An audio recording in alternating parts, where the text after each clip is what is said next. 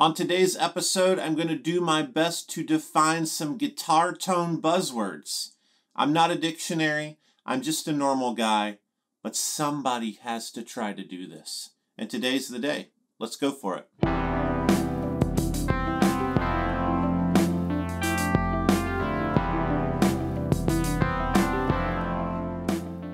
The first buzzword we need to tackle is transparent overdrive. This is one that's everywhere. People talk about it, people argue about it, people say things are transparent, people say things aren't transparent. So what is transparent? Webster's defines this as having the property of transmitting light without appreciable scattering so that bodies lying beyond are clearly seen. I don't know about you, but that's a little bit of a morbid definition. I don't want to talk about bodies laying around. I just want to talk about guitar tone. And what you need to know is transparent overdrive is really simple. It's an overdrive that keeps the sound of your guitar and the sound of your amp in place and just adds a little bit of dirt. It doesn't give a big mid boost like a lot of Tube Screamer style pedals. It doesn't add a ton of bass. It just keeps things like they are, but gives you a little bit more. So let's demonstrate that with the Morning Glory. It's transparent, you leave it on, you turn it off. The only difference is a little more grit. A lot of pedals do this, but I'm going to show this guy.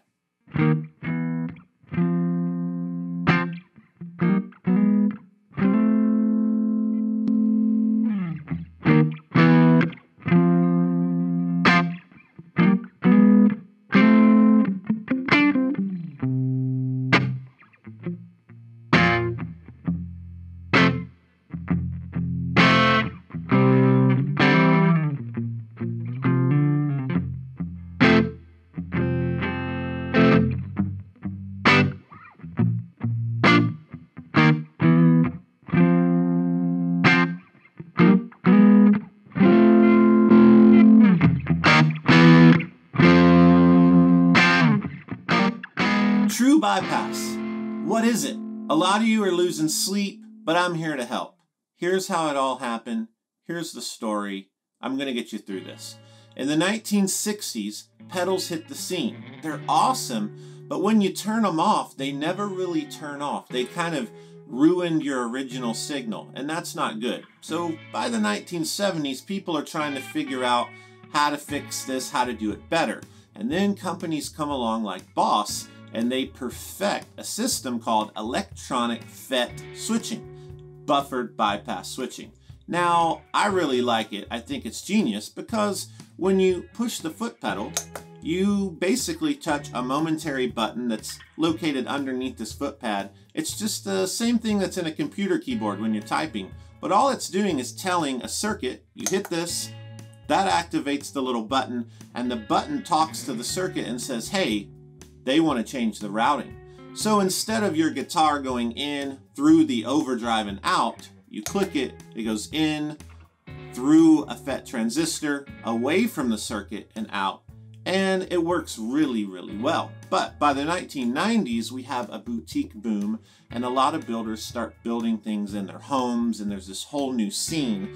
The best example I can think of is Fulltone, the Full-Drive Mike Fuller, genius company, amazing designer. He starts using mechanical switches. When you click them, they pop, they make a noise, and that's mechanical. So it's basically this. Small little mechanical foot switch. You have your signal, it's going through your overdrive, but when you click it, it reroutes it completely around. No circuitry, nothing. It's a light switch for your guitar. Turn it on to get your overdrive, turn it off to just have your clean signal. And it's good. But is it best? No, they're both really good. If you want to know more about this, go watch my Myths episode. And for now, let's go to another buzzword, because now you know what true bypass is. Boutique. We got to know what this means. We see it all over the place. Is this pedal boutique? Is this amp boutique? So what does it even mean? Webster's defines it as a small company or business that builds highly specialized products or has highly specialized services, and I think that's perfect. I think that lays it out. That's exactly what it is. And an example of this to help you through understanding is that when I started in 2007, I was definitely boutique. So I built everything myself. I hand populated every board. I labeled the cases. I shipped them, everything. I did every email. It was very small, very specialized. But we've grown. I have around 25 employees, and I'm not even going to claim to be boutique. You know, I'm concerned with making high quality products, great service and all that. We do a good job of that, but I don't think JHS is boutique anymore. And I really don't think there are a lot of boutique builders left. I know that's a sticky statement, but I stand by that. I think that some of the people who are still in the boutique land are Analog Man. A lot of his builds are still very boutique. Scotty at Pro Analog. And then I also think of Paul C. and his Timmy pedal out of Tennessee. So this is boutique. I think that's what it means. One person, maybe a couple helpers, specializing in something very particular, and it's still small, and that's boutique. Let's leave it at that. Let's play this. I'm going to add some delay, the DD200. Let's do it. Let's go for it. Let's hear some boutique overdrive.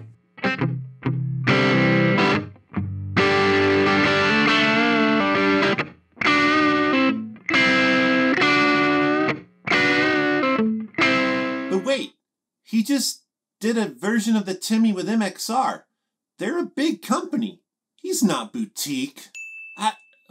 But he's still making the one that's made by hand. I guess he is. Yeah. He's still boutique because he's doing the other one as well. Yeah, it's fine.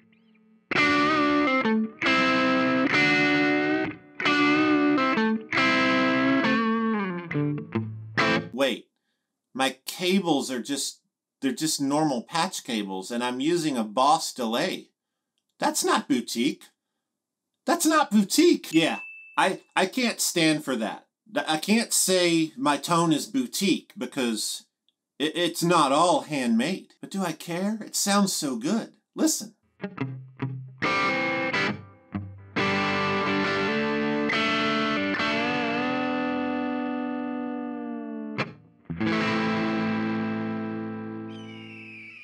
It's boutique. This riff was boutique. I believe it was. Let's move on. Sustain, also known as sustain. What is it?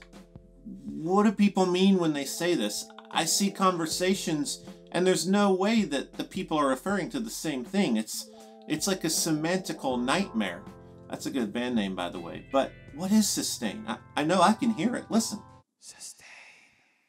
You know, as guitarists, when we hear this term, we think of a guitar, a note searing with huge distortion through time and space, bringing kings and gods to their knees. And we want it all in a pedal. And it's really confusing. In '69, Electro-Harmonix released the Big Muff. And even on this reissue, you're going to notice it says sustain for the fuzz control. And I think this is where it all started. Sustain, buzz, and it gets really confusing. And then in the 70s, a little bit later, we see Roland and Boss start to create distortion-free sustainers in contrast to the Big Muff. Basically, what I'm going to do, I'm going to plug up this Boss compression sustainer. We're going to listen to the clean tone. We're going to sustain it, compress it, expand it, and then for fun, just for kicks, we're going to put on a PG-14. We're going to add some distortion, more sustain, and I don't know what's going to happen. I'm actually not looking forward to this.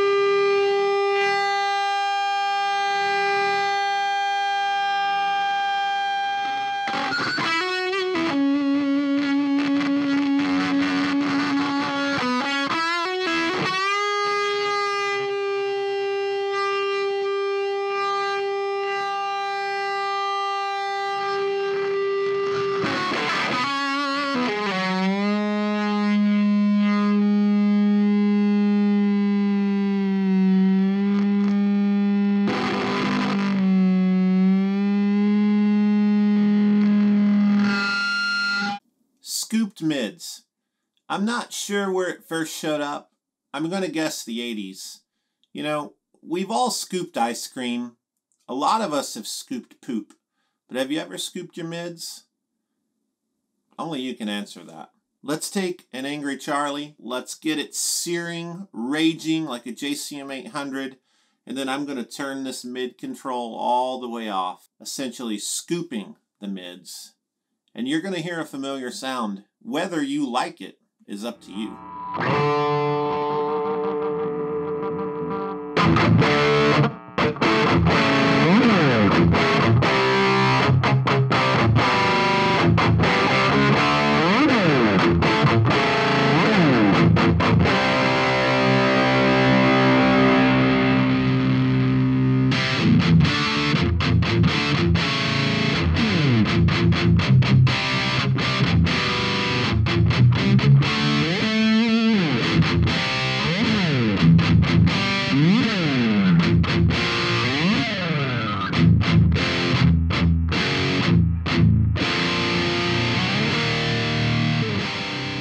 Dumble-esque. Is that Overdrive Dumble-esque? Is it a Dumble style sound? What does this mean, Dumble-esque? So a lot of you have no clue. You've maybe seen this word, you just don't even want to try. Here's the basics. There's a guy, Howard Dumble, Alexander Howard Dumble. He starts modifying Fender amps around 1963. Then he gets a job for Maserati and he designs some amps for the Ventures. He sees success and then he goes out and starts a solo career as an amp builder. Now this is the time when Mesa Boogie's starting, companies like that, and he starts building these high gain, hot rodded Fender style circuits, but really unique. He goops the circuits. He puts black epoxy all over stuff. You can't see what he's doing. It's super mysterious. It's eccentric, it's wild, it's fascinating, and you can't look away. He only builds them for people he wants to build them for. They end up in a lot of famous players' hands, like Stevie Ray Vaughan, Eric Johnson. And nowadays, you really only see him with John Mayer or Bonnie Raitt or Robin Trower. You gotta have some serious money, you gotta be able to invest in these, and they're crazy. And if you look on Reverb.com, the prices are bananas. They're like the price of a house. That said, what is Dumble-esque? I don't know exactly, because I think it's impossible to define, because all of his amps sound different. I've played 10. They all sounded different. Some of them were the same model, but yet you see people saying the pedal sounds like a Dumble or this amp sounds like a Dumble. Is there a Dumble sound? I don't know. So I'm phoning in a friend. Eli from Two Rock. I own several of his Dumble-inspired amps. He knows more than anybody. Here's what he says. I just said to him, what is Dumble-esque? What does it mean? I tell people this is our interpretation of what we think that is. It's our incarnation of all of the best Dumbles that we've played. If you look at the steel string singer thing, it's like, hey, I like the front end of this one. I like the power supply of this one. I like the feel of this one. And we've kind of just pulled the best pieces of them to try to make our, Dumble-inspired amplifiers, but we don't make a direct clone because, like you said, they're all so different. We're all inspired by that Dumble-esque kind of thing if we're building high-end boutique gear that holds together really well. All the Dumbles I play do have the characteristic that the low end holds together really nice. It's like a snare drum. They kind of fold on top of each of themselves as you throw pedals on them, on opposed to a lot of vintage amps and stuff kind of fall apart once you get past that, 3 or 4 on the master volume or the volume. They just start to deteriorate. The Dumbles do hold together very nicely, and they're a good platform. But overdrive channels, they're all so different. There are tons of pedals out there that are Dumble themed.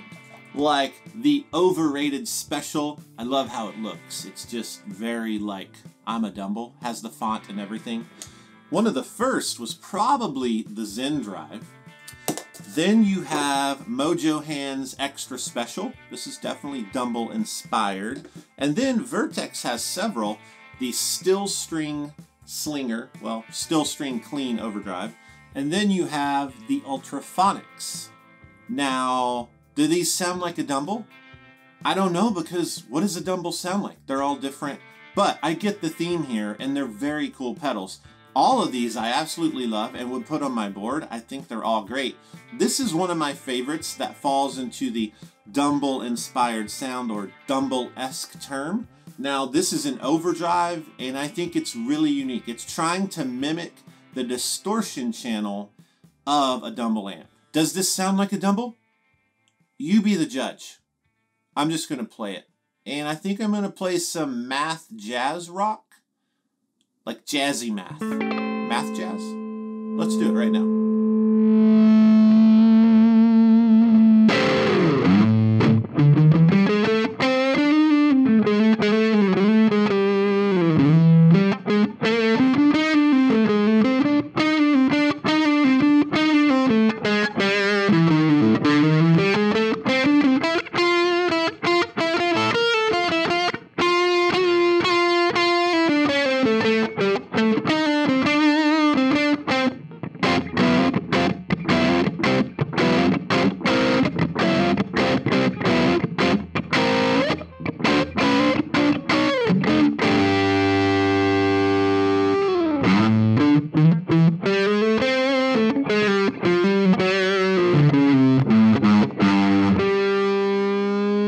One of my personal favorite buzzwords is when I hear someone say, hey, I'm looking for that earthy mid-range.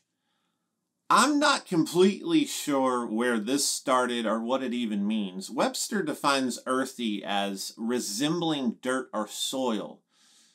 My guitar tone has never looked like dirt or soil. I really don't know how to look at my guitar tone. But I tell you this, I think we can figure this out. I think I know what it is. It's that stratty, slightly dirty, slightly gritty sound that comes in those in-between positions on a Stratocaster or any guitar where you're combining the pickups. So that kind of phasey multi-pickup sound. So I'm going to add the Moonshine in. This is a real mid-range heavy, dare I say Dumble-esque. Did I just say Dumble-esque?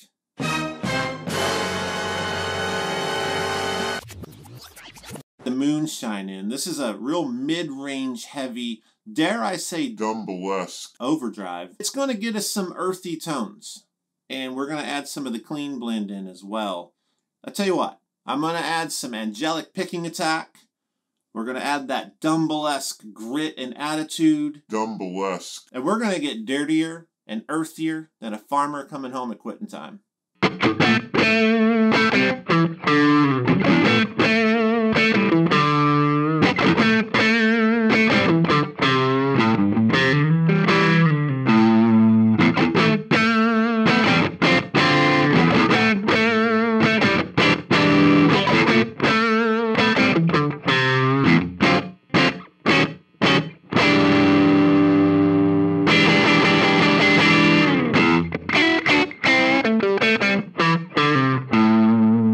Haunting mids. Can mids be haunted? They apparently can be earthy. So let's talk about this one. Now, I noticed a buzzword floating around in comments on Instagram, particularly our account. People would say the mids are so haunting, and it was always with like an LOL or a laughing cry face. And I thought, that's funny. That's enough silly for me. It's like, can mids be haunting? I just thought it was awesome.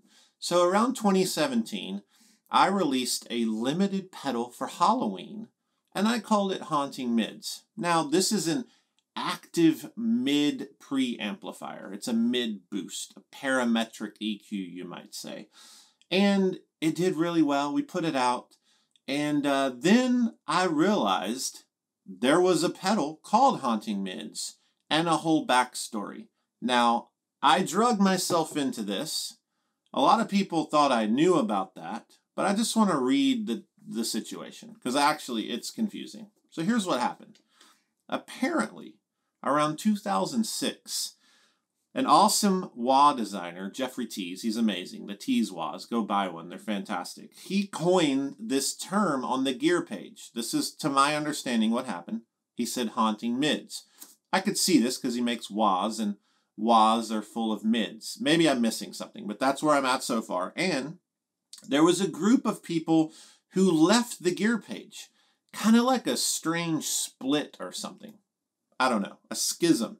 And they started a forum and called the forum Haunting Mids as an insult to the people at the gear page over their disagreement.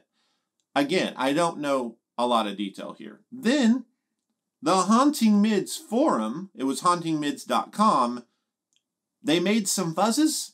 Someone made fuzzes. I don't know who made them, but they say hauntingmids.com. And there's like 100 of these or 50. I don't know. And they go for crazy money on Reverb. About a year later, I put this out full bore. It's a great product. Unaware of all that went on and just honestly not caring at this point. So let's see what haunted mids sound like. I'm going to crank my amp. It's going to naturally distort, and then we're going to slam on this mid boost. We're going to haunt the mids. I'm going to go between high and low range, and we're just going to see what happens.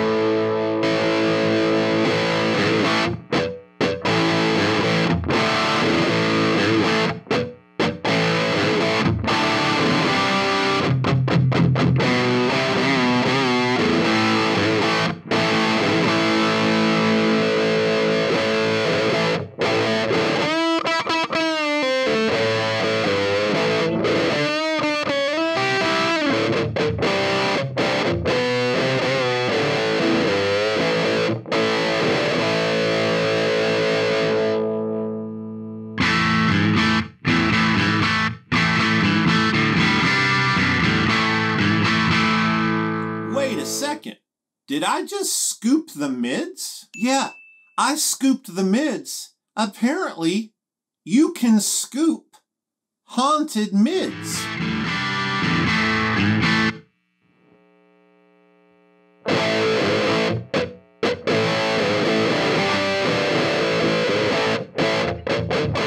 Next up is the buzzword or buzz phrase, smooth highs. Does this pedal have smooth highs? Not sure where it came from, but I remember back in the early days when I modified pedals, I saw people saying that their mod smoothed out the high end. And I'm going to be honest and confess to you that I even put this in a lot of my copy because I didn't know what else to say. So basically we're taking a pedal that has a little too much high end treble and we're smoothing it out. By smooth, we're just saying we're removing some of it. So let's take a ProCo RAT. It can be really bright. We're going to set it up bright. We're going to put a Boss EQ after it. And the 6.4K slider, I'm just going to barely bump it down. And we're going to smooth those highs. That's what you're going to see happen here. You're not ready for it. It's super gripping. It's riveting. It is inspiring what I'm about to do. Smooth highs.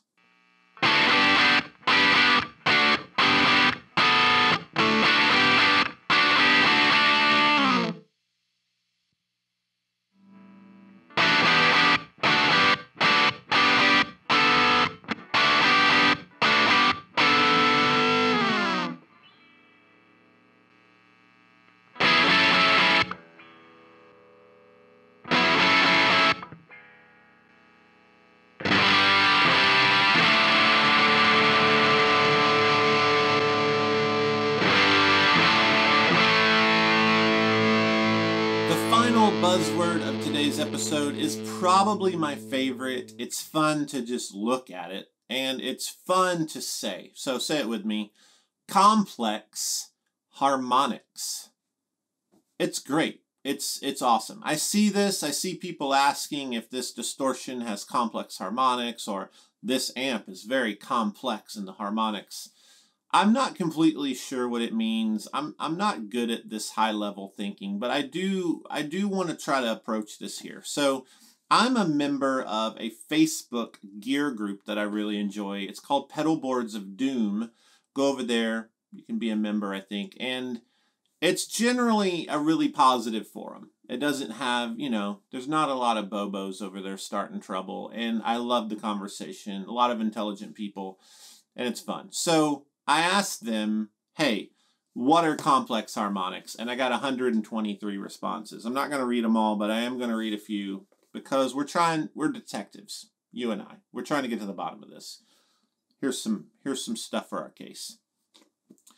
Harmonics infused with a blend of 21 herbs and spices. It's possible. A conversation with your wife. Expensive. It's expensive. I like that one. The opposite of simple harmonics. You're not wrong. Tones that overanalyze everything and are no fun at parties. I've experienced those tones. Harmonics that are complex. I think we're getting close here. Microtones. That's an intelligent answer. I like where this is going. Overtones. Okay. Harmonics that are created by distortion. They sound pleasing because the ratio of frequencies is mathematically closer to a whole number. Even harmonics create complex ratios and they don't sound as pleasant. And then we have harmonics with many repeats, usually in the octaves and fifths. So I think we're on to something here. There's something about octaves, odd and even harmonics. There's a lot of math involved here. I'm not good at that, but what I think an answer can be is, let's take an octave fuzz. Old school primitive circuit. This is the Danelectro Eisenhower. This is basically the Fox tone machine. And we're going to listen really close for complex harmonics. We're going to hear our note, but then we should hear above that note, like a screeching high-end octave that's tracking loosely, and that's complex harmonics. And I'm probably going to turn on a rainbow machine.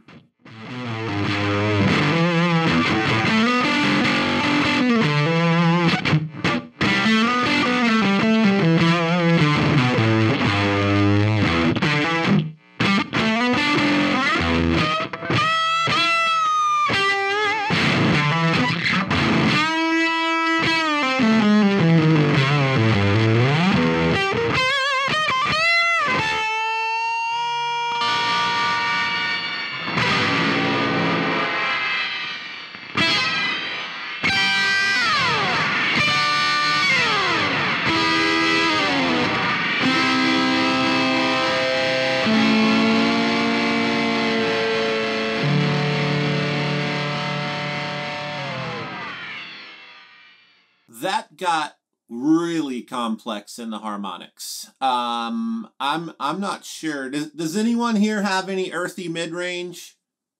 Is there any earthy mid-range to balance this out? Oh, I'm sorry. I'm alone in my basement. The quarantine's getting to me. Today's record time is brought to you by 2014's Everything Will Be Alright in the End. It's by Weezer. It's my third favorite Weezer album behind Blue and Green. I think it's underappreciated. I think it's really great. It's catchy, it's fun. The title alone is very fitting for this time of quarantine, and everything's gonna be alright. I love this album because it's a mix of classic Weezer and it explores that newer type of Weezer that a lot of us aren't sure about yet. But it's a great album. I recommend it. I like it. I really love it. And I want some more of it. I'm going to play it here in just a second. And maybe you can play it as well. And we'll be together in like a strange way. Go check it out. It's really good. Thanks so much for watching this episode. I hope you enjoyed it. I hope you learned something. And really, I'm just looking forward to going and wearing my Complex Harmonics t-shirt to the grocery store later. That's going to be really fun. I might wear scooped mids as well. I just want to see what the reaction is. So if you feel like you would want to wear one of these shirts, head on over to thejhsshow.com. You can buy any of these shirts and other merch that we have. I had to put them up because really I just want to build an army of weird, nerdy people who wear shirts that make no sense, and we kind of take over the world. That's a dream of mine. You can be a part of that if you want. So yeah, go check that out. Also, there is a Patreon account, which is huge for us. It helps us with travel expenses as I go around and document on camera the stories of creators and preserve history. If you're a member of that account, you get monthly long-form talks where I dig into some nice, really cool educational stuff that I'm studying and writing about. Also, it's a big, huge help, and we're really appreciative of all of our patrons. Other than that, just hit like if you like the episode, subscribe to the channel, and click the bell icon to get notifications of future episodes. Just go live your life, be safe, have a wonderful day. Bye.